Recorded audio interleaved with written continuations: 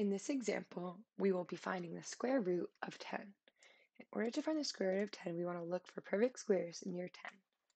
Examples include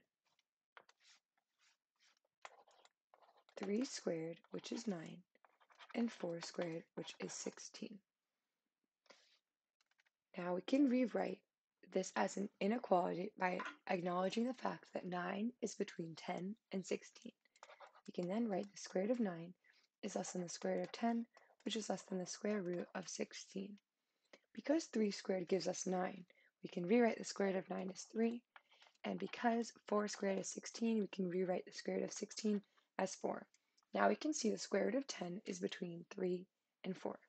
In order to find the tenths place approximation of the square root of 10, we want to look at values between 3 and 4. Let's first test out 3.1 squared. Let's see if 3.1 squared is nearby to 10. I chose 3.1 squared because 10 is very close to 9. So it's probably closer to 3 than it is to 4.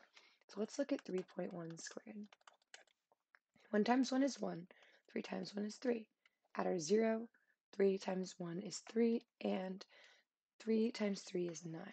Now we can see we get 9.61, which is close to 10, but let's see if we can find something a little bit closer. So now let's try a larger value of 3.2 squared.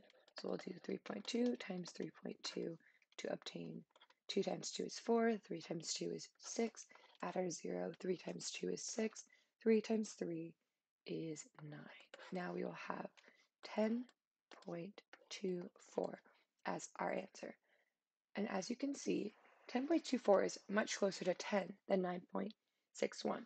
If that's confusing to you, let's just subtract 10 and 9.61. We will obtain 0.39. And if we did 10.24 minus 10, we would just get 0.24.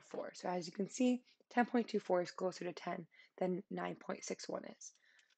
So because of that, 3.2 is a better approximation.